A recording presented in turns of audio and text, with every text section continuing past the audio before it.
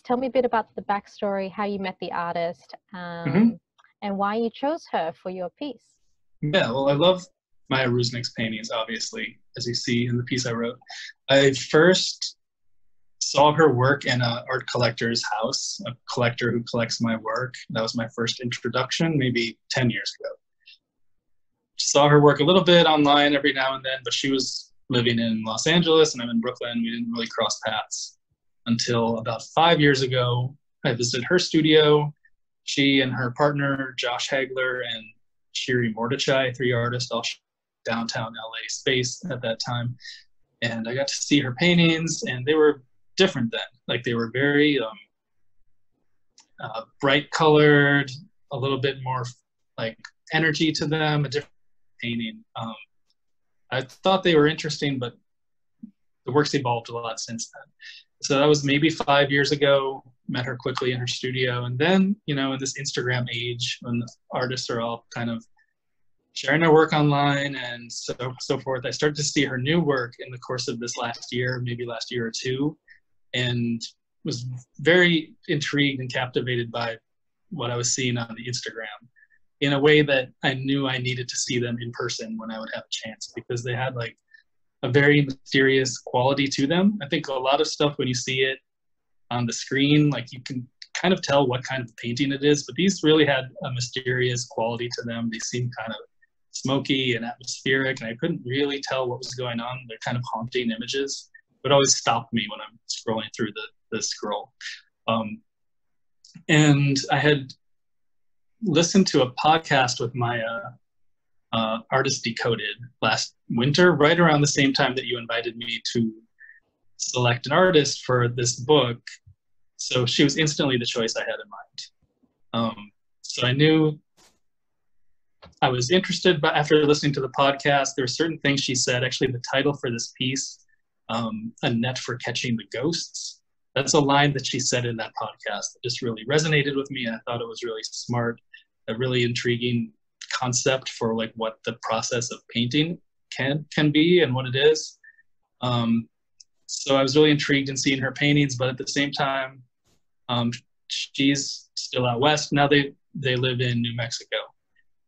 But I'm in New York. I didn't know how I could see her paintings, but then I reached out to Karma Gallery, and they set up a viewing for me, and I was able to spend some good quality time alone with these 4 paintings, which are in the piece, and just really have a really rich viewing experience and just really sink into them, and came up with some words, you know? No, it was beautiful. You know what? Atmospheric and haunting. That's the perfect words to describe how that feeling I got reading it too. Nice, thank you. Because, you know, the images are always more flat than the real painting, I imagine.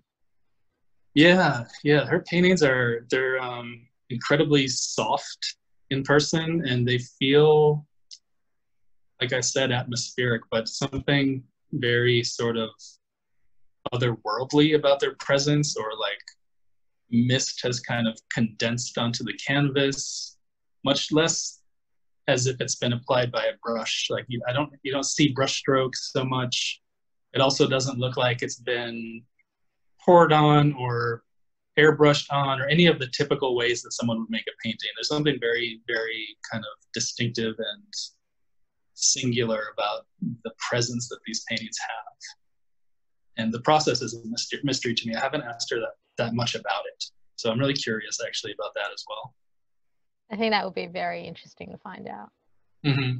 Especially because you also paint. Yeah. And I'm looking forward to seeing your work, especially if you have a show in Hong Kong next year. Yeah, there should be one next year, yeah. OTI in 2021 in Hong Kong. So in writing about her works, did it help you reflect on your own practice at all? Did you find that even just embracing her paintings, and did it influence you?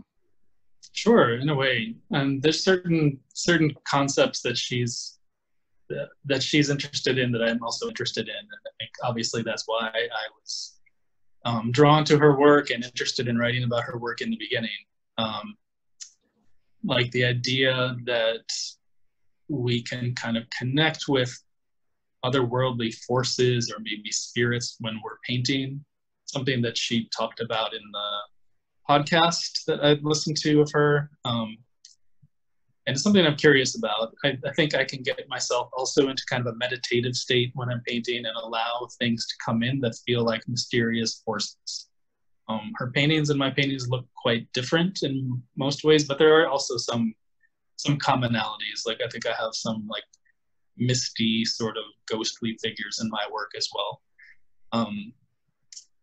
Yeah, and I was also interested in the connection to Hilma Off Clint in her work, whose work I saw at the Guggenheim, a really kind of groundbreaking show, a survey of her work, and she was such an important artist who wasn't really known in her time and wanted her work to be saved for the future. And she was someone who was a spiritualist and was intentionally communing with spirits, and even reading her writings about her work, she felt that her hand was moved by spirits and it wasn't really her making the work as much as channeling.